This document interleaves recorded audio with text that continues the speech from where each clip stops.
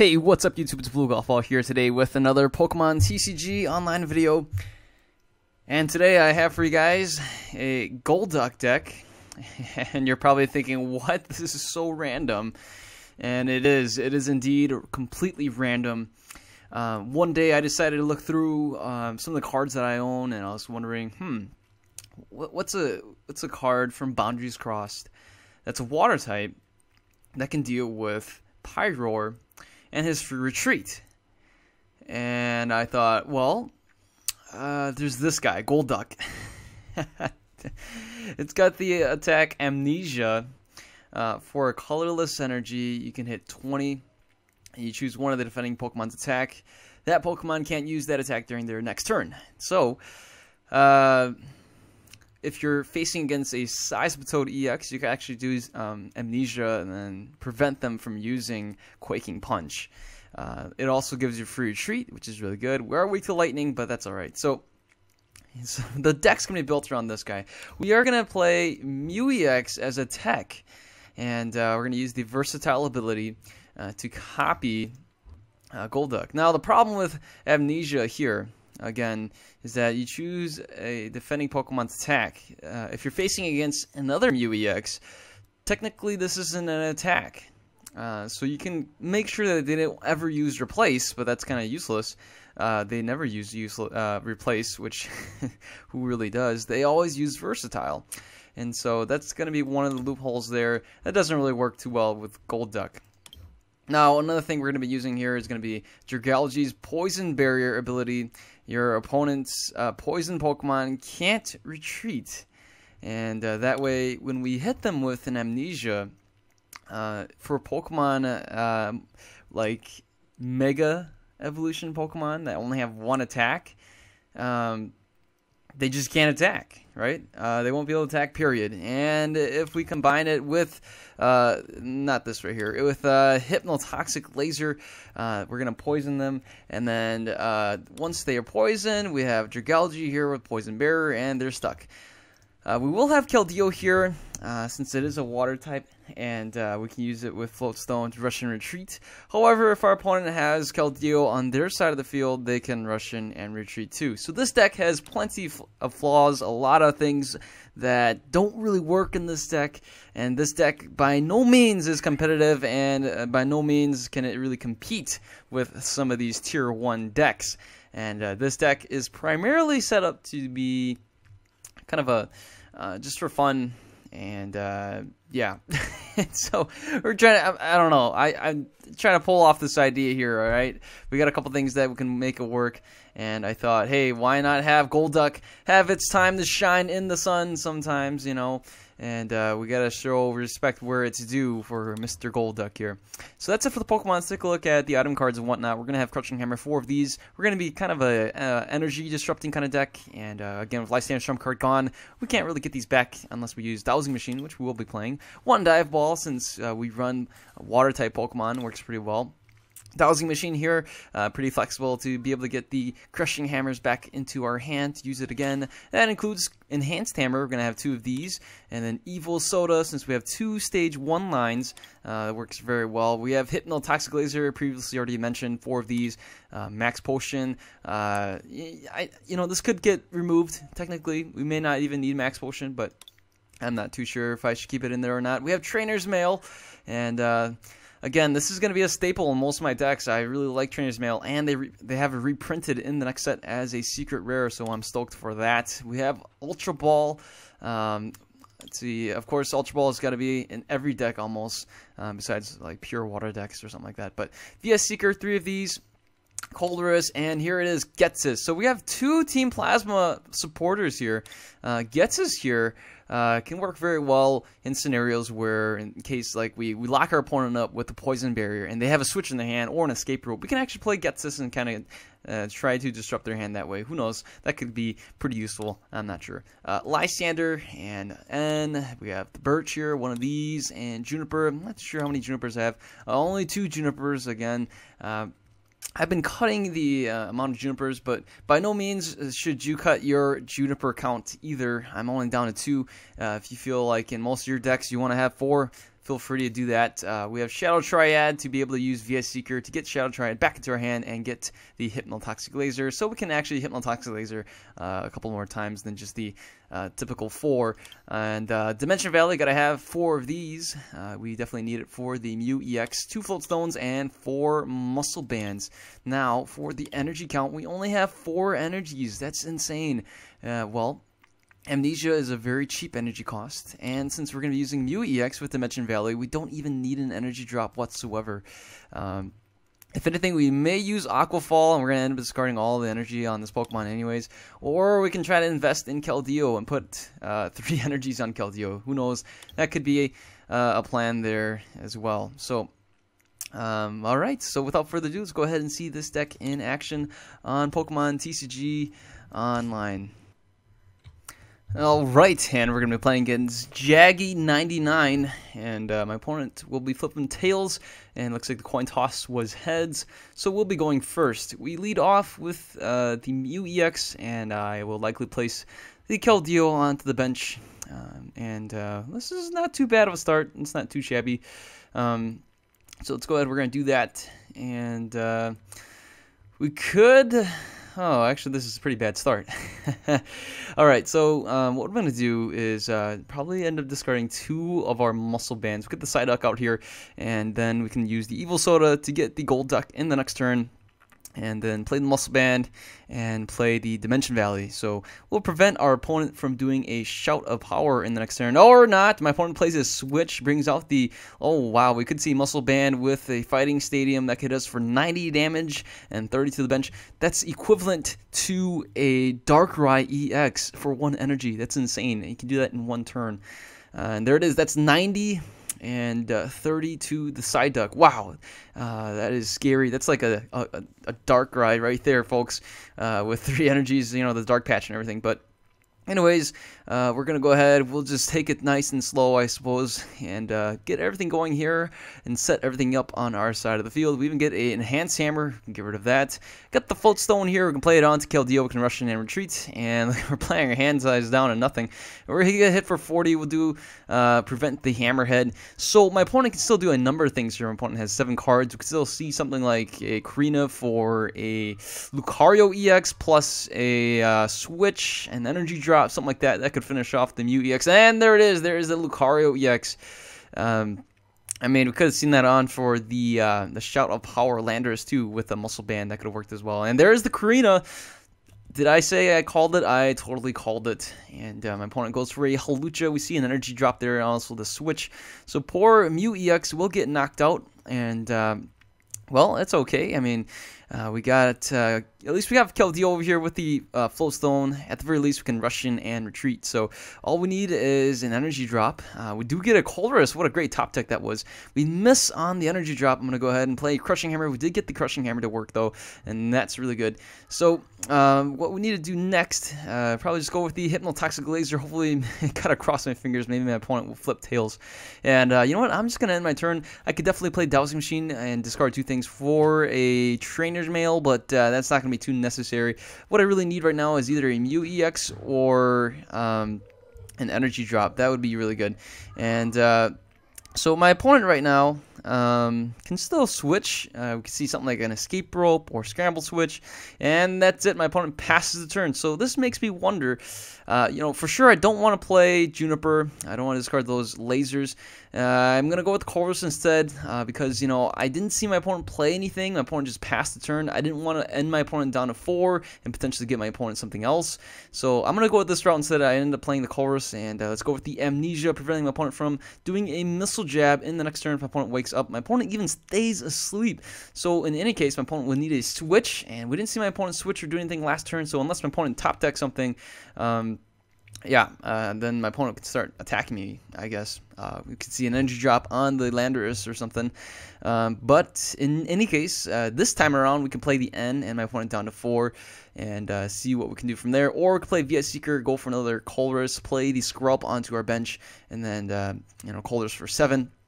to have the Dimension Valley in our hand too, so if my opponent counters the stadium this turn, we have the luxury of countering the stadium once again and kind of having an upper hand on the stadium war. My opponent even gets a Shauna, so my opponent must have top decked that Shauna this turn, otherwise we could have seen it last turn as well, but that's about it. My opponent does not do anything else. It makes me wonder, so I'm going to go ahead. We'll just play the N, and we get N into a lot of VS Seekers. Didn't really need to see that, but we'll just go for the Missile Jab lock right here. So Amnesia, my opponent won't be able to use a Missile Jab unless my opponent has something like, you know, maybe an energy switch plus an energy drop. That would work too. Or we could see a switch, perhaps even a super scoop up. That could work too. And my opponent goes for a Sycamore, and there's a scoop up, and it even gets heads. There goes the Lucario EX. My opponent's gonna bring out the Landorus and probably start destroying our poor. Oh, wait a second. My opponent brings up the Landorus instead, and I don't know if that was a misclick or something, but there goes the Landorus, and here comes the Landorus right there. Hello, Landorus. Goodbye, and hello again. Welcome to the bench. And too bad you're not in the active spot. But there's that muscle band again. We can probably see. And that's it. My opponent concedes the match. And we'll take it. So, I guess. Anyways, we'll play another match here. Maybe I'll do 2 more, or maybe just 1 more match, or we'll take a look and see. And we're going to be playing against #888. Call 1-888-464-1010. And I'm just kidding. That's the first thing that came to my mind when I thought about 3 8s in a row. It's always those 1-800 or 1-888 numbers. Anyways, we're going to be playing against a Donphan deck. We see the full stone. We see Donphan. We see Robo Subs and Muscle Bands, Lystanders, all these stuff there. We're going to start off with the Mew, and we will be able to draw into a number of cards. Lucky for us. Hopefully, we can draw into a Psyduck. And yeah, these are one of those, you know, this is the kind of deck that I wonder, why am I playing a Golduck with Psyduck deck? I mean, what the heck? This is ridiculous. But anyways, let's go ahead. We will probably be playing Skrelp on the bench. Lucky for us, we get to go first once again. So we'll play the Skrelp, and then we even might as well play the Energy. You never know when you miss out on the Dimension Valleys. So here it is. We get to mulligan a number of times. I could actually play the Getsus right here, and take a look at my opponent's hand too. So Donphan, Lysander, ooh, thank goodness we got rid of those Robo Subs right away, and got 2 cards from that. I don't mind that at all. Let's go with the Hypnotoxic Laser, put my opponent to sleep, and we'll pass the turn. My opponent stays asleep. That's a huge bonus in case my opponent top decks something like a DCE, but my opponent will be able to play that Sycamore, or we could see my opponent play the Lysander that we saw from, you know, peeking at his hand. So we know for sure my opponent has my opponent top decked a Robo Sub. My opponent has 3 cards. That's a Lysander, Sycamore, and a Donphan. So we'll play the N for the next turn. My opponent can always play the Sycamore and the Donphan in the next turn. So we're going to play the N, disrupt his hand a little bit. We don't really want to give my opponent 7 cards and a Donphan. So let's go ahead. We'll retreat into the Mew. And yeah, we're definitely not going to play Colress. So let's go ahead. We'll evolve right there. The Zekrom is locked. I'm going to go and pick up the Dimension Valley. We do have an N here as well. Let's go with that Trainer's Mail and another Floatstone. I'm going to hang on to the Lysander instead. That way we can Lysander out the Phanpy or either that or the Donphan, either or. And we'll stop my opponent from playing Outrage in case my opponent has the DCE in hand. My opponent drawing another card, having 7 in his hand. I could see something like a switch, escape rope, scramble switch for crying out loud, who knows, or even a super scoop up like the last game that we just saw. But never mind, all we see is a strong energy muscle band Donphan coming from the Karina. Could see a switch right here, or we could see another Robo Sub. You never know, you never know. So, Enhanced Hammer. I mean, I don't play any social energies, but all right, so we can either Lysander out the Donphan, or we can finish off the Zekrom. I'm gonna opt to finish off the Zekrom, which is slow down the Donphan a little bit more. Let's go for the Versatile, and let's go for the Amnesia. No need to play the Dimension Valley yet. We're gonna wait and see if my opponent plays, and that's it. My opponent concedes the match. We had the game locked in control right here. We could have Lysander out the Donphan if my opponent was able to get an energy drop and take out the Robo Sub. So right there, guys, this game was ours for the taking. My opponent flipped 5 tails. Wow, 5-1 right there. Only 1 head flip, and hey, you know, Win is a win. We'll take it. And you know what? I'll play one last match for you guys, and hopefully, yeah, it's so hopefully the person we don't play another fighting deck. I already played against 2 fighting decks. I don't really want to play a 3rd fighting deck either, unless you guys. I mean, hey, fighting decks. If that's your thing, you like fighting decks. Well, fine. You've enjoyed the video so far, then. And we're gonna be playing against another fighting deck. Oh my goodness, Casimir is a straight up fighting deck. And I wonder what we're going to be up against. Oh, no, it's a Metachamp and a Machamp. Oh, gosh. Okay, we see the Evil Soda. We see a number of things here. Lucky for us, we're going first again. Plus, my opponent mulls again, and my opponent concedes the match. Thank goodness. I don't want to play against another fighting deck anyway. Hopefully, all right. So this one doesn't really count. I'm gonna play one last match for you guys, and hopefully it is not another fighting deck. I've been playing way too many of these fighting decks, and even before recording, I've been playtesting, and all I've been playing against was fighting decks for some reason. You figure you see more variety out there, but we're going to be playing against a fighting and lightning deck, and it's going to be Shiba. I don't know, but my opponent has a Pikachu hat. That's pretty cool. We're going to lead with the Mew EX here. We do have the Psyduck and the Skrulp ready to go, placing them onto the bench. Otherwise, we don't have much of anything else. Yeah, we really need to evolve in the next turn. That'll be really good. We are playing against a Metatite, so that's a little peculiar. This could be the same thing as last deck that we were playing against. And there's a Donphan, or a Phanpy, I mean. Eventually, we'll evolve into a Donphan. My opponent plays a energy right there. I'm going to go ahead and, what should I hang on to? I'm going to go with the Enhance Hammer, just to let my opponent know, hey, buddy, I got an Enhance Hammer. If you want to play something, I got it for you. You know. So let's go with the Dazzle Dance, hopefully putting him into confusion, but it wouldn't really matter if my opponent evolves into the Metachamp this turn. The special condition would be gone. So, and there it is, my opponent evolves both of them. Wow, we are in top deck mode here, and we do get an Ultra Ball. You know what? I'm going to have to do it. Let's just get rid of, the stadiums. I think my opponent plays the special energies, so I'm going to hang on to my, my Enhance Hammer. And let's go ahead and, oh wait, ooh, a misclick. That should have been, I should have did, oh man. Okay, well, I mean, whatever. Okay, well, hey, my opponent passes the turn anyways, and this is looking pretty good. Let's go ahead and we'll do Amnesia, and guess what? I'm going to get rid of the Calm Mind. That way my opponent can't heal twice. And my opponent will need 2 energies to do Yoga Kick anyway, unless my opponent was able to do something like an energy switch. See the energy drop plus energy switch. My opponent is powering up the Donphan over there, but we're looking pretty good right here. And I'm just going to go ahead and go for the Amnesia. Hit for 40 and go for the Yoga Kick. It doesn't really matter. My opponent passes out anyways. We do get the end right here. My opponent at 5 and we are at 4. We see a Phanpy and all right, well, my opponent is really powering up this Donphan right here. We get hit for 60, and very likely we could pass out in the next turn. So let's go with that Psyduck. We can play that right now. We do have the Dimension Valley, but I'm going to hang on to my hand. And let's go with the Amnesia hitting right there. Can remove the tackle. That way my opponent can't tackle us. My opponent can still evolve into the Donphan, and then we can get hit with perhaps Strong Energy or Muscle Band Energy Drop. That would actually knock us out for 60. But I'm really waiting for that Strong Energy. My opponent must be hanging on to it because my opponent knows that I have an Enhance Hammer or something. And no, wait, never mind. There's a Strong Energy. We get hit for 60, and well, that's okay. So I'm gonna bring out the Golduck here. We can evolve the Golduck on the bench, and wow, lucky top deck. We were able to get the energy drop right there, and might as well play the Dimension Valley. Let's go with the N and more float stones. That's not going to be really necessary. Let's go with this. Hey, look, it's a Juniper. I'll take that. And in the next turn, we could probably just go with the Juniper, but we'll hit him for 40 with the weakness there. It's kind of nice, and my opponent won't be able to use a spinning turn. My opponent can still play an energy drop and hit us for a wreck, and otherwise, all we need to hope for is another energy drop onto the Golduck on the bench and continue hitting for the Amnesia.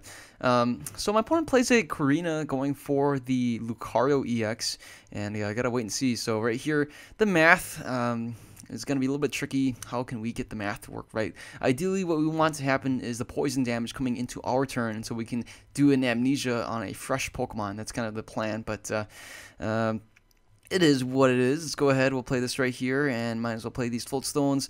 And both Float Stones are gone, so it's a little bit of a shame. I am going overly aggressive on the tools. My opponent can definitely play the what do you call it, Starling Megaphone, and get rid of all these right away, but I'll take my chances. Anyways, but the Donphan is out into play, and ooh, there is the Starling Megaphone, and we can still get the Floatstone back with the